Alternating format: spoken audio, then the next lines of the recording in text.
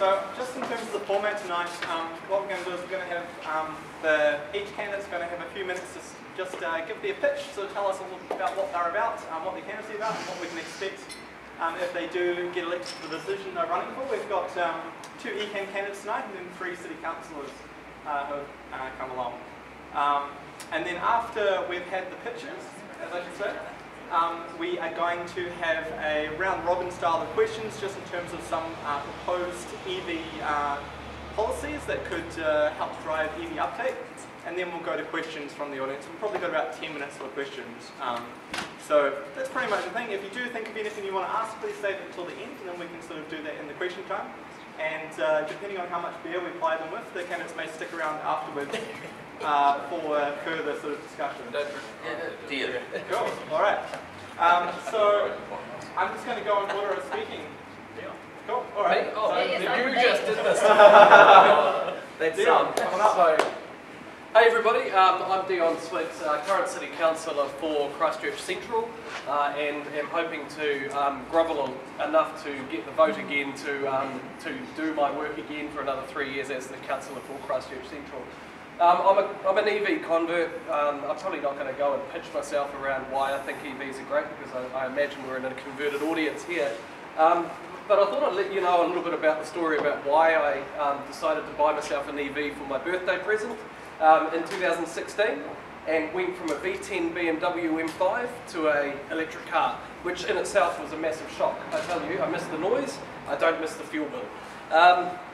So I bought an EV because my background where I was brought up, we had quite a poor family, and we were brought up around sustainability and actually looking at your own and understanding what you take, you need to give back. And so I remember as a child we had 4 boys in the family, and every day we had this little garden and we needed to take, and then we needed to make our food, and then we had to replant, and we had to replant what we took, and it really taught us what sustainability was all about. And so I grew up, went to the Navy for a few years, ended up as a warfare officer, driving ships around the world, which was really cool. I came back to New Zealand, started a business, and then, what you do in a business when you're sort of making a lot of money and you go, hey look, I want a nice flash car. And it wasn't until about 2015 that I realised, I've actually gone off the path of where I was actually brought up and how I was brought up around the sustainability stuff. And my mum's a true hippie, like absolutely true hippie. She lives on the west coast on a farm that I bought, and we're completely off the grid. The farm is certified organic. We grow our own vegetables and give a whole lot of vegetables and stuff like that, and we dry stock off so that we can have organic stuff. And so it really is part of who I am, and what I would like to see happen in Christchurch moving forward is that we start to look at what we are as a people and how we give back to what we take. And I think this is really important. The residential red zone is going to be a really massive opportunity for this, and I'm really keen to get stuck into that. The residential red zone took a lot of people, took away a lot from a lot of people, but as a city it can actually give back, and I really want to see the opportunity around sort of carbon sinking that area, what it can do for food production, localisation, localism and all of those kind of things. We need to be as a city also looking at how we do localism, because two of the biggest emissions from carbon emitters are the port and the airport. And what drives a lot of the port and the airport fuel, the emissions that come in is the fuel, and it's the behaviours that we have as a people that drive all of those behaviours. Sorry, I'll start again. It drives all of the spending. You've got AliExpress, you get stuff that needs to be shipped over, and all of those kind of things. So we need to be thinking about how we do things more locally. And as a city council, I think we have an opportunity to start looking at our economy and incentivising in small ways to actually get local producers here, keeping things local so that we all start to buy local, be local, and really start to think about our imprint on the world. So yeah, I mean, EVs are great. They're only one part of the solution. We have an EV. We've still got to think about the impact that has in another part of the world. We need to continue the investment into the active transport. Public transport's really, really important, and I'm really quite keen on the new hydrogen cell car bus that's up in Auckland. I think that's a really cool technology that's got really good application for heavy vehicles. I know the Navy is starting to look at some hydrogen-fueled ships that might be in the next fleet that come to New Zealand, which would be really, really cool because there's heaps of water where you're when you're on the ocean. But I'll probably leave it there. I mean, ask me some questions later about specific stuff that you want to know, but I'm really keen to continue the work that I'm doing in the city, especially around the central city, and I really do want to get into that residential red zone because I do think from a sustainability point of view, it can put Christchurch on the map. Cool. Thanks a lot, Deon.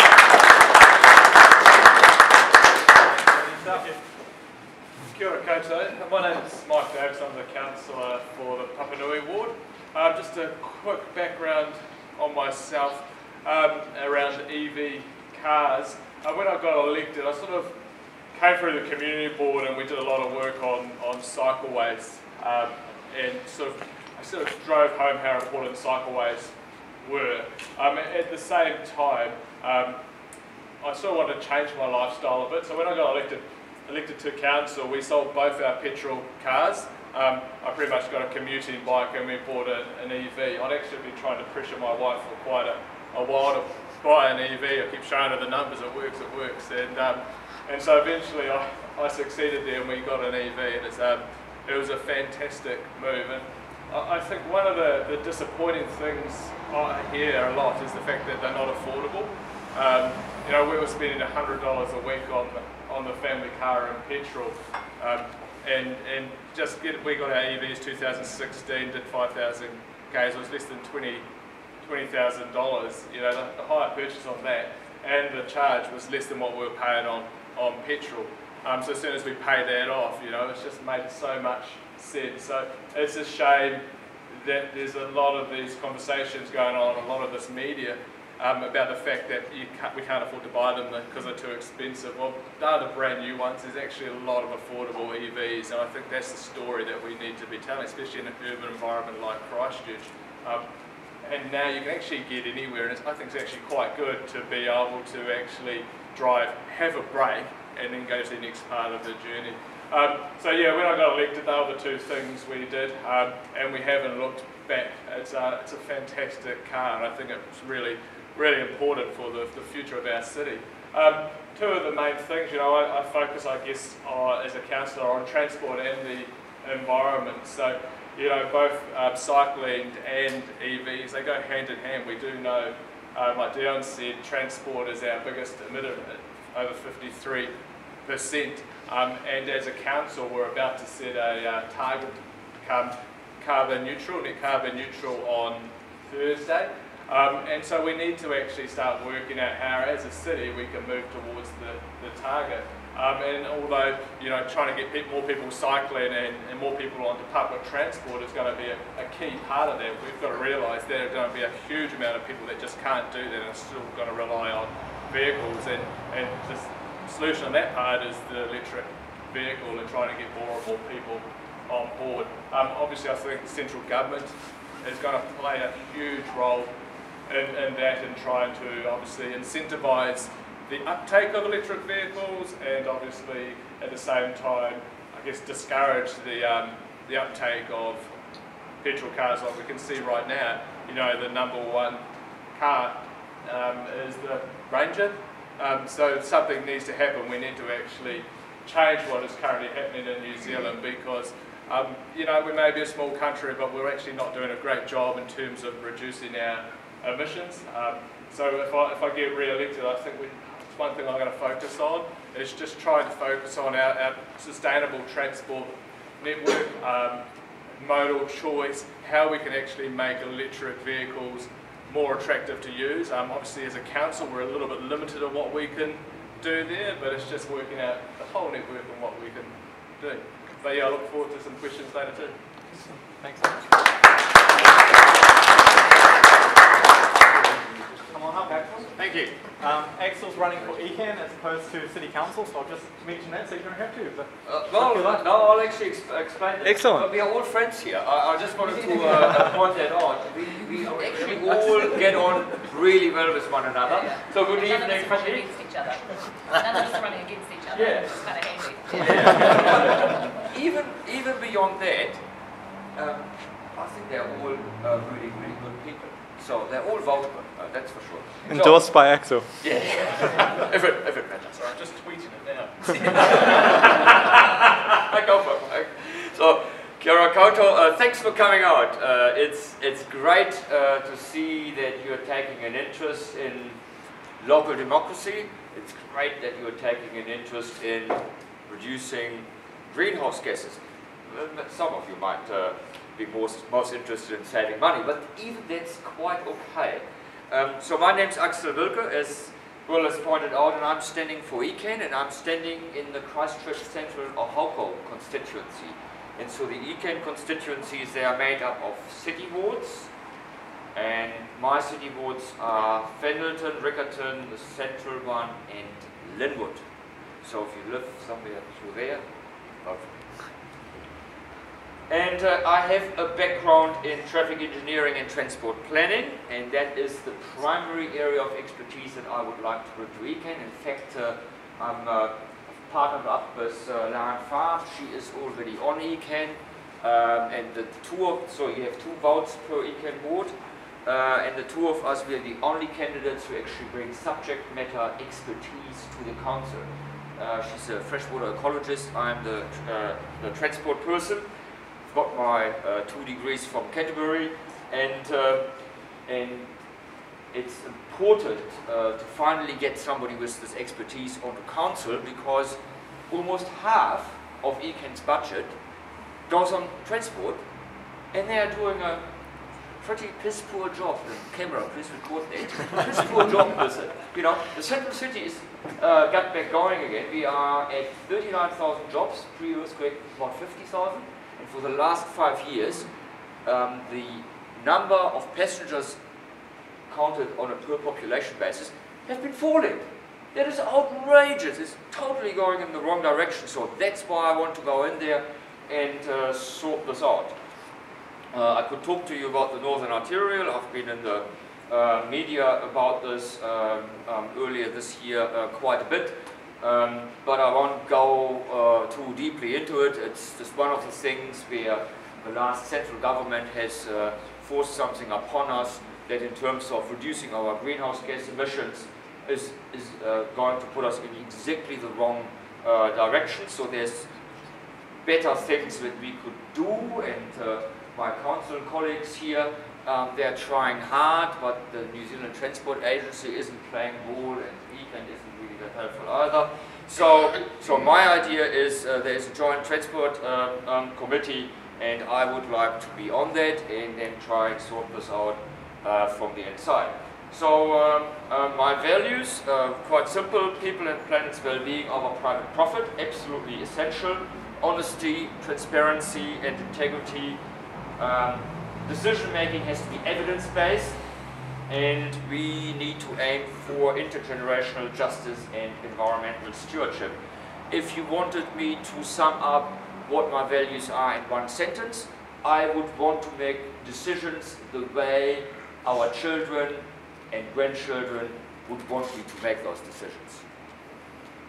The reason I'm standing, it's absolutely number one, the climate and ecological emergency that we are facing. We really need to get onto our greenhouse gas emissions rather swiftly.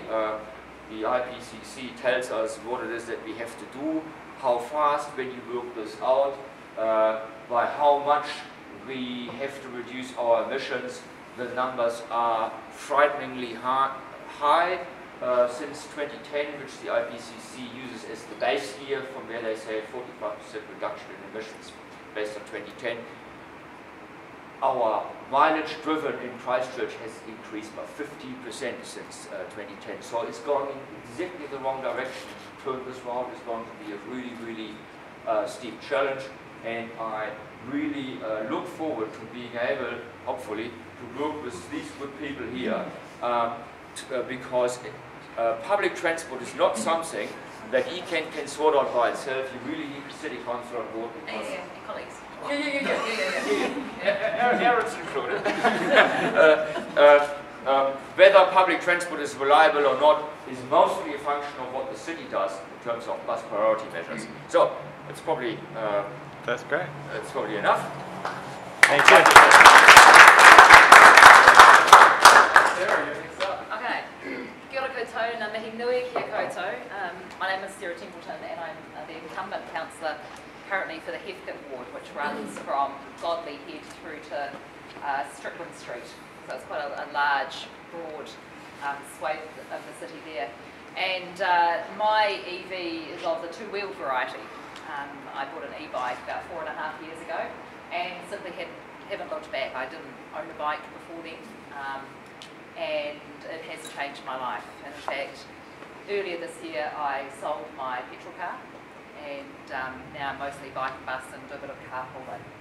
And for me, it's really clear. I mean, I stood for council because I want to have an impact on the city when it comes to climate change. We have huge challenges ahead of us and we all need to do our part to mitigate emissions so that the impacts on Christchurch aren't as bad as they might be otherwise. And it's very clear that the future of transport in Christchurch is electric, and that's no matter what sort of transport it is. So personal vehicles, electric vehicles, there's micro-mobility, scooters companies we can change to. There's some electric buses that are more on the way. Hoping that the government can use their extended buying power to make it much easier to ship our goods to electric in that space. But the future isn't just electric, it's shared. And I drove here tonight in an EV even though I don't own one. I've had a bit of a cold, coming out at night, and I'm a private member of UGO.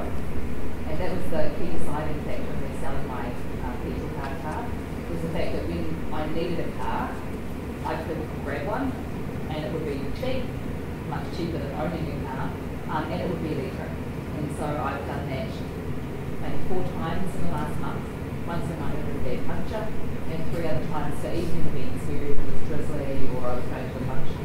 And for $29, I get to take a really nice Hyundai Ioniq from 5 o'clock in the evening. It is 5 o'clock, isn't it? So from 5 o'clock, picked up at 5 o'clock tonight. Get home, so the kids came back here, I'll go home. As long as it's dropped off by 8 o'clock tomorrow morning, it's $29 a night. And so that's incredibly useful. I work in town, it makes a lot of sense. So future of transport, which currently makes up 53% of the city's emissions, is electric, micro buses, individual personal vehicles, and it's shared. And it's the council's role to help provide the infrastructure to make it so.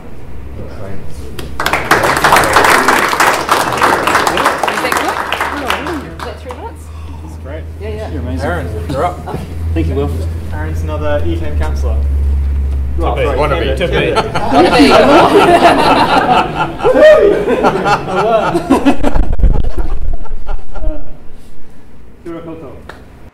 Good evening, everyone. My name is Aaron Campbell. I'm an Environment Canterbury candidate. Oh, that's so close. I can almost taste it.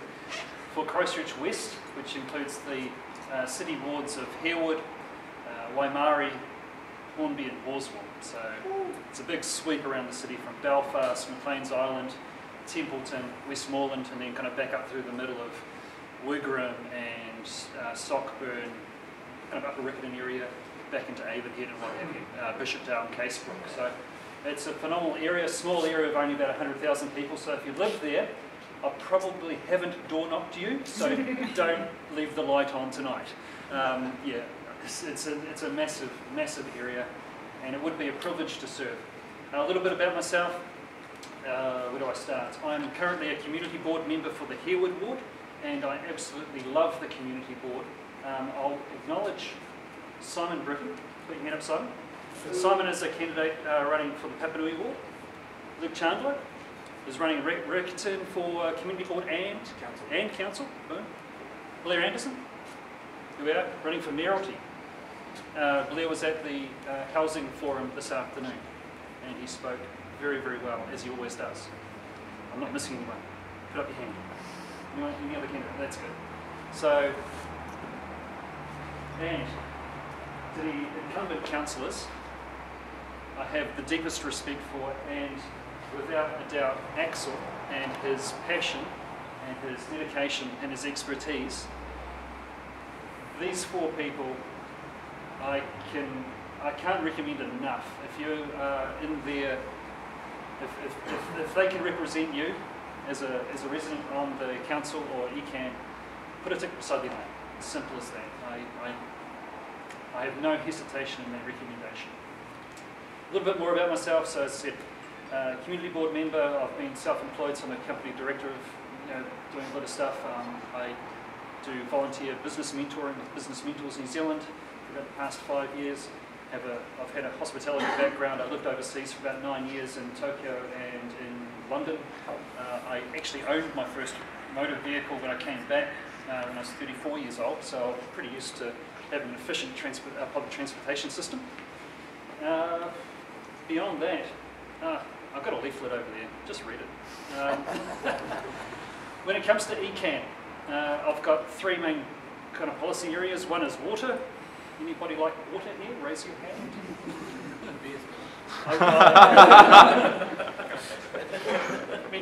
There's 3 aspects to that. One is chlorination. I won't go into too much detail, but I genuinely believe that the Christchurch City Council will endeavour with... There is so much effort going into improving infrastructure so that we do not have to disinfect our water, that it will be removed. It's as simple as that. No one wants it in there. It's as simple as that. And the sooner we can get it out. Unfortunately, there's some people that live in this place called Wellington who keep on changing the rules. Same people who changed the rules in 2010 and kicked out the current, or at the time, the Environment Canterbury Council now. It's called the government.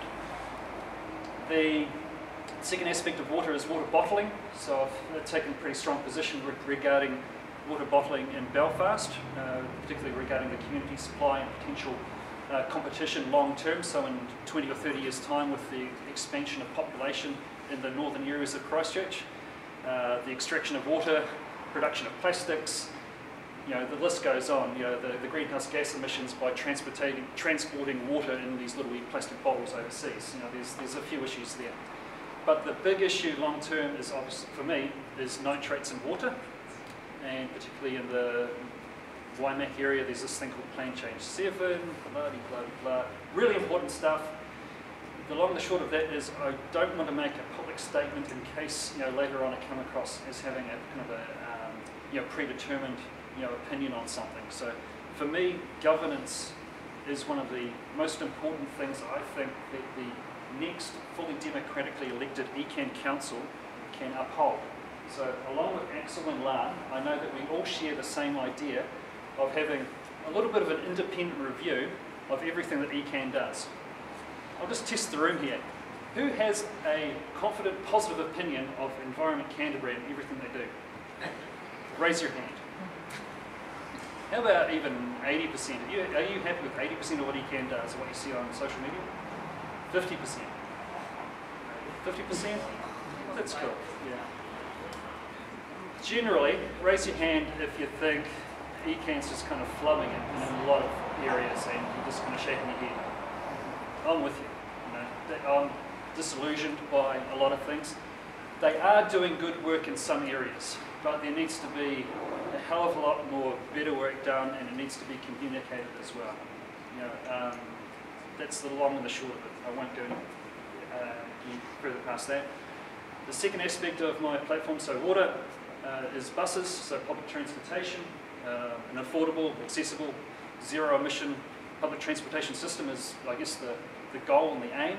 However, I do support the idea of transferring that responsibility to the Christchurch City Council. It does require legislative change. For me, it just kind of removes a level of bureaucracy out of ECan. Maybe it will save us some money. I realise that some jobs may transfer from ECan across the town to the City Council, but the City Council pay for all the infrastructure, the bus stops and different bits and pieces, but ECan decide all the routes, and it's just a bit of a headache for everything. So having an integrated transportation system with Waimak Council, Selwyn, and multimodal, it's already been explained here, it just makes sense that the 3 local councils have a better say about what's happening there.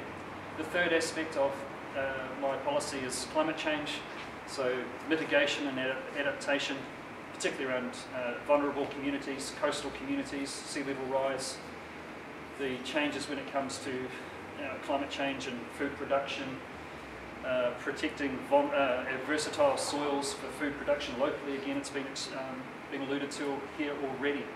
There's a lot of stuff happening, and then there's also things around resilient communities, civil defence, responses as a region. You know, if the Alpine Fault goes, that's going to be a big headache for a lot of people.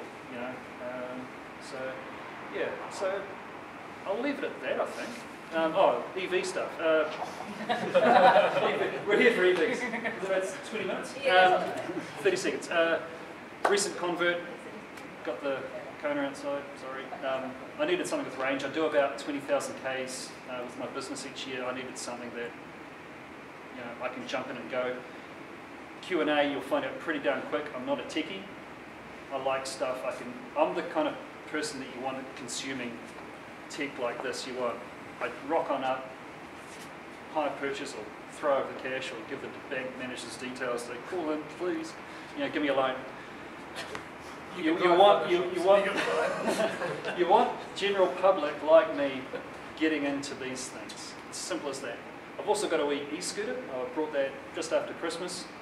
I checked the kilometres that I've done since Christmas, just under 500 Ks. Most of that's been during the campaign. It's been fantastic. But again, Sara already talked about the number of Ford Rangers around town. Out delivering leaflets. I'm surprised how many big ass vehicles there are around, and that scares me. You know, how long they'll be around on our roads in New Zealand. Kia ora koutou.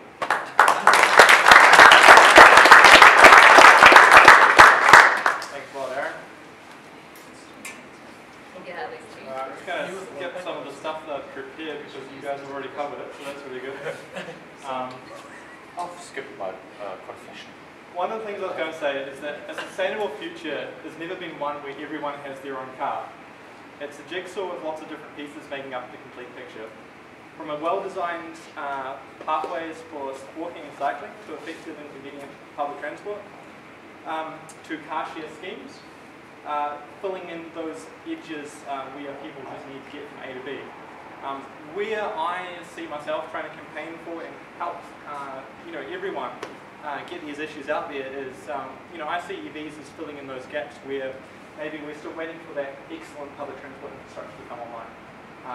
If anyone knows, if you're trying to transport a whole bag of rice from, the supermarket to your house, you want to do it in a bag, not per grain. It's basically public transport for our roads. I think it's really interesting that most people don't think of flying as public transport. But you don't get to see, you don't get to choose who you sit next to, and you don't get to choose when it goes. So it's just about having high quality public transport. There are some major barriers to EV adoption. Lack of accurate information, a step change in the way we've always used petrol vehicles as personal transport, and people actively spreading the wrong information have a massive impact on the willingness of someone to consider EVs. The other massive barrier is the higher cost of entry. However, this barrier is mainly linked to lack of information. For many of us, a car is the second most expensive purchase we'll ever make. And it's really hard to experiment with that second largest purchase when it's something you don't have a lot of information about.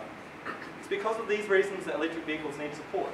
The International Council of Clean Transport found that having an electric vehicle policy that supports both at the time of purchase and also as the life of the electric vehicle contributes to those purchase decisions and contributes more to getting rid of CO2 emissions. We recognise that it's hard for councils to fund time of purchase incentives, but that doesn't mean that's all you can do. So I've been looking at that Achieve Policy Toolkit from Plug in America to look at some of the successful policies, and we want to know what you'll think of them. So let's get some policy questions. Before I get started to that, there's still 4 seats over there if people want to, I feel lazy and I love sitting down, so please don't stand on my account. You can always move forward. Yeah, or shuffle forward or do anything you like. There we go. Seats are for sitting on. Yes. So advocating for the electrification of public fleets is an effective way to put the importance of prioritising clean transport into the public spotlight. EVs save taxpayer money and is good for public health and electricity, cheaper than gasoline, can mean much lower running costs and total cost of the vehicle over the lifespan. Would you, in your roles as local council or ECan representatives, be in favour of setting a time frame to transition to a fully EV fleet? Just raise your hand if you're in favour. No, I was going to ask. Oh, yeah, okay, cool. Why don't we go down? You guys can say something. So we'll start with Aaron. Time frame to Fully electrified. fully electric. Yeah. I'd support it, but I just see barriers. Cool. There are barriers that would stop it. Sarah. Completely support it, but unfortunately it's not local government's role. So in America, the local councils and things, they have much... Oh, sorry, I don't mean fleet in total, I just mean council fleet or ECan fleet. well, we've done it. Yeah. We've directed our CCOs already to move that way. Cool. So the council was one of the bounding the So there's already a time limit in place for Triton City Council to convert all their fleet? We've sold 50, how many of our small vehicles, the little Yaris's that we used to have, and almost all journeys of the council staff now are through UgoShare. Yep. And for the vans and trucks, is it going to be a matter of when those become available? Yeah, so that's the CCOs that have those rather than all council staff. Park rangers have utes and stuff like that, but park rangers are now using e-bikes as well, which is really cool. They're very efficient. So I think it's when the technology catches up that we actually need to start doing these things. But yeah, absolutely. The answer is yes. The answer is yes. The other thing that we have done though is because we have CCOs and we've got Red Bus, and normal companies have to act under the Companies Act to give the best profit to shareholders. But because we are the shareholder of Red Bus, we've been able to say to Red Bus, actually, we understand that it doesn't make financial sense for you as a company, but we want you to buy electric buses. And so we've been able to start that process in Christchurch. There's only 3 currently, but that's a process that's only been able to start because the council own the fleet. They still have to, talk to ECan and do contracts and stuff. Just on that, there's a lot of rhetoric going on in this election campaign about selling assets and all of those kind of things. And there's a lot of rhetoric around 5 assets that the city own in terms of companies not making any money. Well, I'll tell you why one of the companies isn't making money, because we're making it invest in electric buses. And so, I mean, when a city owns the asset, we can actually direct those companies to actually do good things for the city. It's not just about the monetary return that you get. So it's great having assets. Yes, I think we need to be thinking about how we leverage those assets a bit better, but these are the kind of good, positive outcomes that you get. So just don't buy into some of the bullshit rhetoric that you're hearing about assets. Axel. I'd like to offer 2 aspects. Firstly, I sat down with Paul McNow, who's the CEO of Red Bus, the other month, and had a long discussion about EV buses. And he reckons in 3 to 4 years' time, that's when the battery prices will have dropped sufficiently for it to make financial sense without any incentive, without the city council saying, go for it. So that's one thing. But I'd like to offer a higher level answer as well.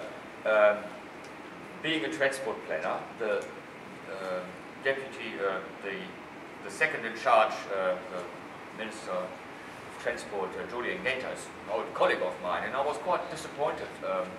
But I also can understand why this came about when she announced government's policy of getting, putting a stop to the country being able to import gas guzzlers, so to speak. And I would really like to see us as a country taking a step and saying, right, we are using pricing mechanisms much more aggressively to bring the change to electrify the fleet forward much more quickly, because that is what central government can do, and in my opinion that is what central government should do. But it's way too timid. There are countries around, they have targets, no more gas guzzlers being imported by 2025, and that's what we should be doing as well. Set a target and ramp up import prices and start subsidizing the EVs, and we will see a very, very quick turnover of the fleet. Pricing mechanisms is where we need to go. Mike? Yeah, I'll quickly touch on that. I think we're all committed to trying to get to an electric fleet, especially we've got the ability to control some of that through the companies. Like I said, we're going to be setting a target very shortly, which we believe is ambitious, and obviously for us to achieve that for a city, we need to actually make sure we can, the things we can control, we do it right. And so if we've got the ability therefore to make sure they go to electric fleet, we'll make sure that happens. In terms of the buses, I think the quicker we get them to become electric, the better. But I think the government needs to step in there personally. I think they're the ones that need to supply the buses to us instead of actually having the companies do it, because I think I can see one company willing to do it and another one that's a little bit hesitant. So I think the government need to actually start supplying the buses to all the authorities that are electric and go for a different type of model. All right, something else a bit different and probably a bit more council focused. Owners of gas guzzling vehicles have many options when it comes to gas stations at which to fuel. But for people who drive electric cars, fueling happens differently, whether it's at home, at work, or on the go. EVs have many unique needs and challenges that face our communities when it comes to charging these cars. New constructions need to be EV ready with pre-laid wiring for charging of the electric vehicles we needed. So in terms of measures that can increase that support, just put up, I guess we'll say put up a hand if you're in favour of requirements for body corporates and shared dwellings to allow EV charging installation where possible at the request of the tenant. And if you want to make a comment on that. It's just one of those making sure that that's something we're allowed to. Yeah, but in favour, in general, in favour of possible. Excellent. Again, I'd like to have a little bit a higher level view of things. Parking policy, or the lack thereof, is something that really distorts what happens in transport. That's one of the factors that has really driven us into becoming such a car-dependent society. You know, in Canterbury, we own 913 vehicles per 1,000 population. Believe it or not, 913. It's about 100 vehicles higher than the United States. I mean, how crazy is that? So, and one of the things that we should be doing in the government, the national policy statement that is coming out, is we need to take parking out of the district plan requirements. You know, if you build such, you must provide that many car parks. You know, let the market decide what people want. And one of the things that councils, that city councils, can respond to this situation by, you know, body corporates not having charging stations, or body corporates not even having car parks, think Williams for a second, is to actually have charging stations in the public realm. You know, why not put charging stations throughout the city and let people charge them there? So, to me, that is the way to do it, rather than forcing property developers to put it onto private land. Sara?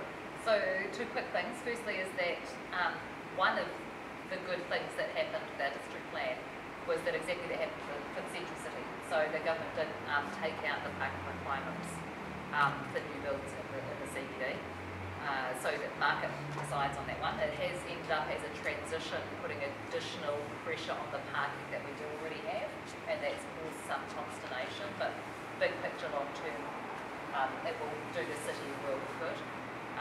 And the other one, you want to what the second point was now? Public realm. Public realm. Oh yeah, so we own Orion, or we own 90% of Orion, and Orion has been doing a lot of that. How many units have we seen? Yeah, we're still trying to get some in limit. But yeah, so the council owns Orion, and Orion have been doing public realm charging. Yeah, look, as a EV car owner, I very rarely charge outside of my own home, and so I do see the importance of when buying and building a house and that now to actually have that technology available. In terms of the public ones, I think one of the biggest frustrations is having to buy a whole new cable to be able to charge on them unless I wanted to have a tempered cable. I think when we look at some of the developments that are happening in the city centre, I won't go into the price of them, but the actual, if you look at the east frame, you've got choices of actually having an apartment with no car park, or an apartment for each costing about $60,000 to have a car park. And from my understanding, those car parks are future-proof to be able to take EVs. So that's where we need to go. The question of whether you want to step change and go straight to nothing, or you want to transition and say, actually, these are the houses with no car parks, here's a few car parks, to try and take that gradual transition to the right direction. All right. Axel mentioned something which will bring me to the next one. In Wellington, they are currently running a trial where they've installed a whole bunch of curbside chargers for residents to use in places where they do not have off-street car parking. Such in Christchurch, we have Littleton, where a lot of people have been speaking to me about the lack of off-street car parking. Just maybe show of hands in the comments, would you be in favour of installation or consideration of curbside charging infrastructure? And any comments? Absolutely. Good. That's good. Okay. Yeah. I'll pick up on something there. I'm thinking about regional travel and tourism. Things like electric motorhomes or the camper vans and the space shuttle or whatever, the type of things. And is there a lack? Well, silly rhetorical question. Is there a lack of capacity? Stations that are available in remoter areas. Obviously, we're going to have a bunch load here in the CBD. We could do, or in Christchurch, that's relatively easy. Every supermarket's going to have, a few here and there, or you can go down the road to somewhere else and there'll be something there. Companies can invest in that and they'll see the benefit of doing that. But when it comes to going, a little bit further afield and going from A to B, as soon as there's 3 or 4 vehicles there, if there's a fifth come along, there's going to be a bit of a wait and that type of thing. So the capacity of charging in rural areas or more remote areas, so when you're travelling longer distances, I see that as more of an issue. So being able to incentivise that aspect of it, I see as being, something that should carry equal, if not a little bit more weight. I don't know. Yeah, I agree with that, but I think as technology changes, the distances cars can go way further. So therefore, as the numbers grow, probably the weight's not going to be needed because we can be able to actually get to a destination. Like at the moment, I've just got the 24 volt battery, so it's really an urban car. And if I did want to drive to Kaikoura, I think I'd have to probably stop at Amberley and Chevy and Kaikoura, but that's my choice to do it. If I don't want to do that, I could just rent a car if I really wanted to. But I've never had an issue. I've done a couple of long journeys. I've never had an issue when I've got to a charger. And I think when there's more EVs, I don't see it's going to be an issue because I think people will keep up buying cars that have longer distance. And the main barrier with curbside charging is that if you don't have access to off-street car parking and home charging, you can't really buy an EV. It just doesn't work in terms of costs, in terms of storage. Whereas with long distance charging, maybe you can wait, but if you're travelling, maybe that's a sort of holiday journey anyway. Whereas you don't even have that option to go or not go long distance travelling if you can't charge your car at home. So that's where that's quite important. We've got our last question for you. So to address the barriers to EV adoption, consumer education can have a powerful impact on supporting consumers to make the right choices. Nothing gets people more excited and bought into the idea of an EV than having ride and drive events. These opportunities give people a chance to kick the tyres and check out EVs for themselves, and so they can see how easy it is. Would you support an allowance for EV education and helping transition our vehicle fleet? Yes. Yes. I think that's, it was one of those events when I joined YouGo that led to me selling my car and doing YouGo. And it's really interesting having done that and knowing how important that is, to see if we can focus them in different ways as well. I noticed the distinct lack of women in the room, and I don't know factually for sure if that is an issue, but the car stuff generally seems to be loads. But I think there's a real opportunity with EVs because the whole, while cars these days are so, people don't tinker on them so much and stuff. EVs are so easy, right? And in theory, you'd think that whatever societal expectations and things around that should have dissipated. But I don't know if they have or not, so I don't know whether women are taking them up at the same rate as men. I just don't know. Yeah. I'll just add to that. I don't know the rate, but I know when we first bought our EV, I think once you try an EV, you actually love EVs very quickly. But I did notice, especially at the start, when I first bought it, everyone on the EV would wave at each other as I go by, because we're all just happy. Not so much now. I think there's more and more people owning EVs, so it's not as much. But at the start, it wasn't as many, so everyone was smiling and waving. But actually, I didn't see much difference in the gender. There was actually, I think, a lot more women I've noticed. But you may know what the.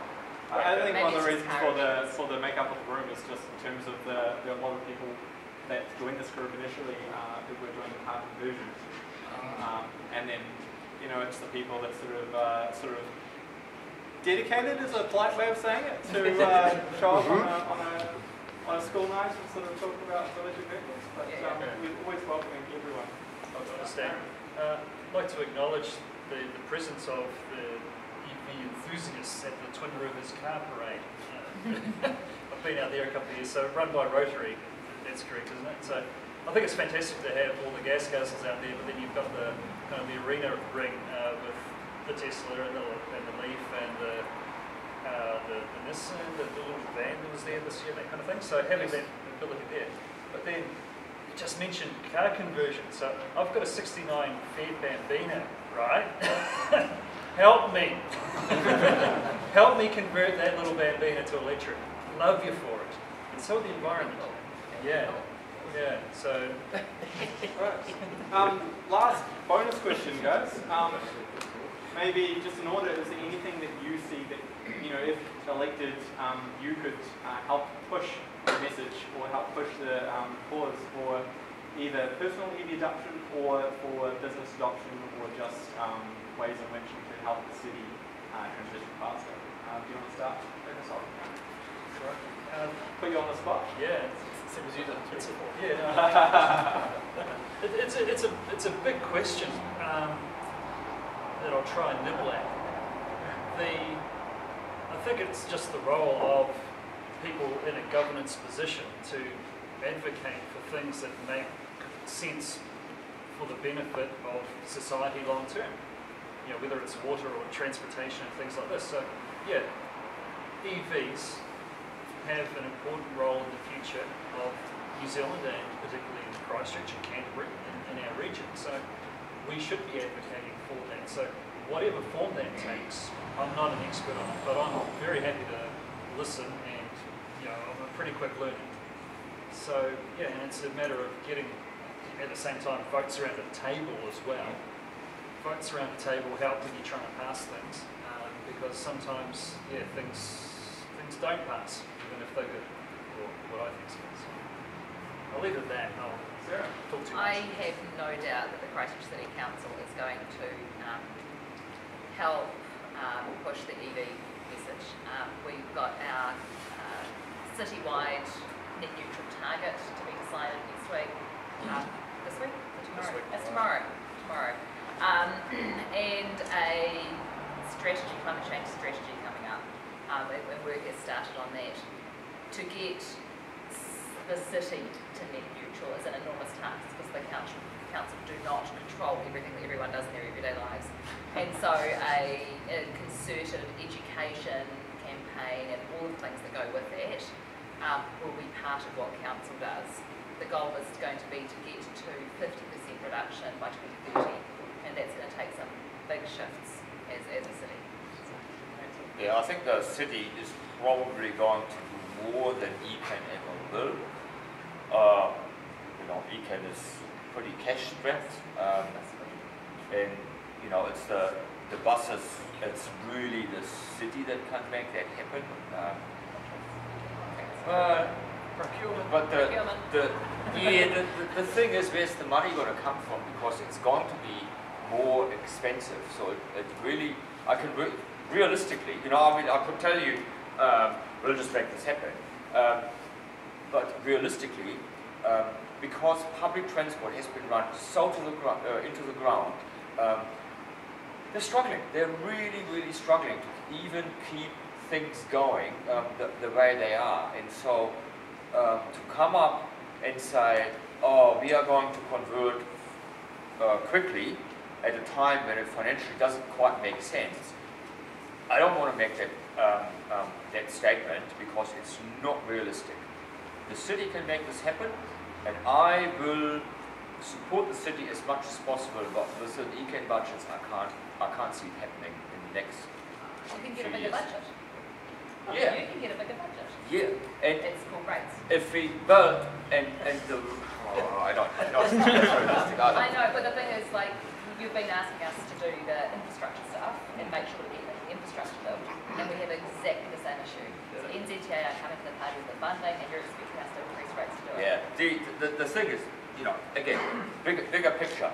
We currently spend in the National Land Transport Program, which is, you know, the where the spending gets divvied up. We spend 5 times, in the current NLTP, we spend 5 times as much on roads than we spend on public transport. In Auckland, they spend twice as much on public transport than they spend on roads, you know. How we as a region make those spending decisions, that has got a lot more to do with the environmental outcomes that we get. And it is at that level where we really have to turn things around, and the electrification of the few buses that run around that have really poor usage. The average Christchurch person makes 2 bus trips a month. 2.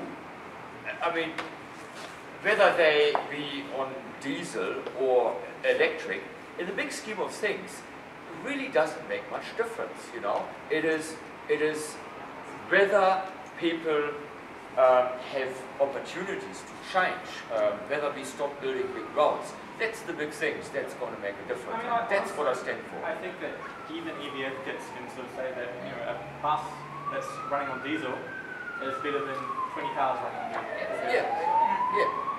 Mike, do you want to? Just quickly on the public transport, I think it's fair to say, you know, this partnership between ECan and Christchurch City Council, and it's not working that great at the moment for various reasons. But look, public transport has been underinvested for decades, and we're so far behind the eight ball, it's not funny. And both ECan and City Council need to seriously look at what we're doing. I personally think that ECan should be looking after the Greater Christchurch route, those mass transit lines. And I personally think it should be rail, probably light rail preferably, but on the heavy rail tracks then coming into the CBD. And I think the city should be looking after the supporting bus network that the people of Christchurch use, because it shouldn't be up to a regional council to look after that.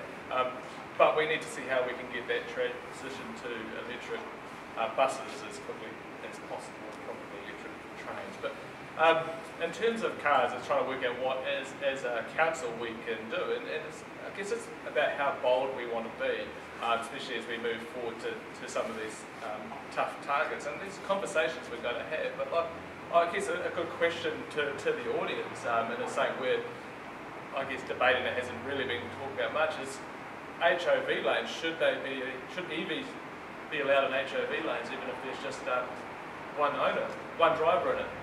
You know, does that incentivise people to buy an EV when they're living outside of Christchurch if they can drive in an HOV lane?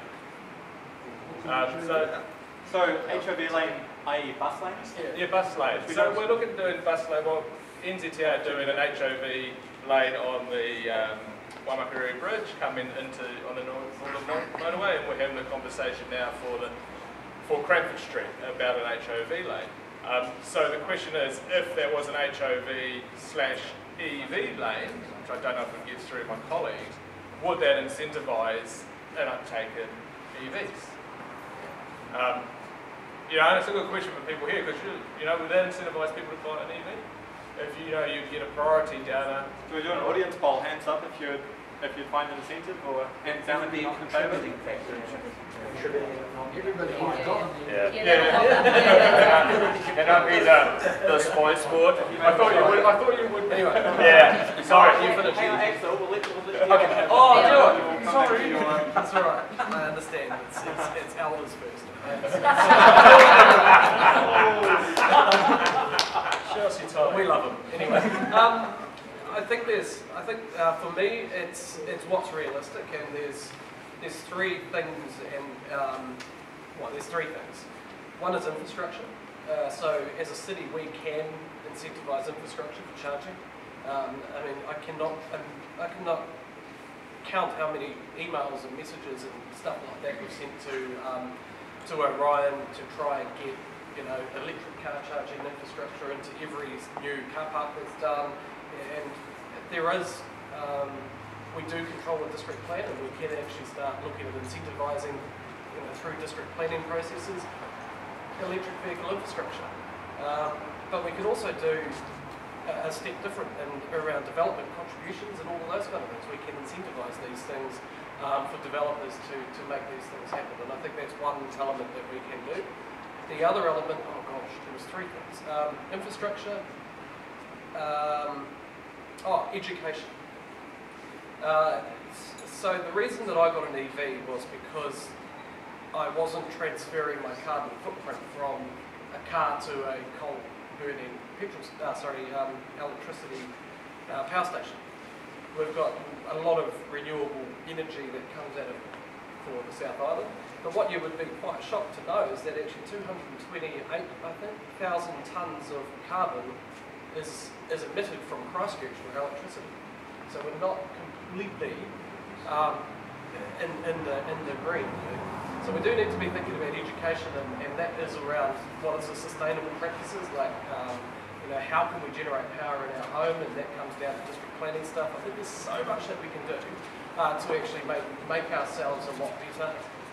And one other thing, T-White point is, you know, from the amount of electricity that I use in my car, you could if you close down that, and I know it's going to be a big impact on you know, the economy down there, and I'm not saying you should do it, but we have 2.8 million electric vehicles per year. It is a massive amount of electricity. So do we need to invest in better electricity around the country that can stop our coal burning and fossil fuel burning power stations? Yes, and that's where as local council and councillors we can lobby, which is the third thing, which is lobbying. So lobbying central government have a massive purse string. I mean, they take, just out of our rates, they take 15% of all of our rates, which equals would be about $90 million. I mean, we can start investing those in smart ways. We can start investing the NZTA transport money in smart ways. The city does not get a fair deal from this government. And in England at the moment, we do need to be fighting for that. So I think over the next 3 years we need to fight, but we all need to come together and sing from the same song sheet. We need to fight this thing. And actually get proper infrastructure, because unless you've got the infrastructure, people are not going to adopt. And it's not just the car alone. I mean, as I said, it's 228,000 tonnes of carbon that's been emitted for power generation just in our city, when we thought we were, you know, we're about 97% you know, renewable, but that's still a huge amount. That would be about 10 million trees we have to plant just to offset that. That's mostly ports and hospital, right? What's that? That's mostly ports and hospital? Ports, hospitals, when the power grid doesn't cope, generators turn on. There's a whole lot of reasons. But anyway, those are the main things that I would be looking for from over the next few years. And I really do think we can go a long way in the next few years. Axel, I'll give you 1 minute. Okay, number one thing for public transport, whether it's attractive to people or not, is reliability. What gives us reliability is bus priority. Some bus priority relies on giving buses a head start where, you know, the bus lane and the vehicle lane go into one. The moment you stick other vehicles like taxis or EVs into those bus lanes, those priority measures don't work any longer. Not that we have too many examples of them in Christchurch. We should have many examples of them in Christchurch. That's why it's a problematic thing to introduce EVs into some bus lanes, but then not others. How do people understand that, you know? So that's why it's complex. We don't have any HOV lanes at the moment, but the question is, do we not have one corridor already that has no cars in it? The rail corridor? Yeah. Oh, we're getting to rail in the next 3 years. All right, guys. That's pretty much all we've got time for tonight. So finish up at 8:30. Have yourself refreshments. I'd just like to give a big thanks to all the candidates for coming along tonight.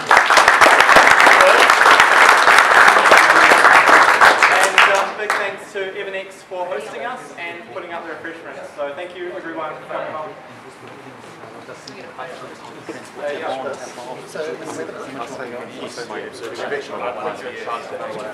going to put up a flight about 2 months. Come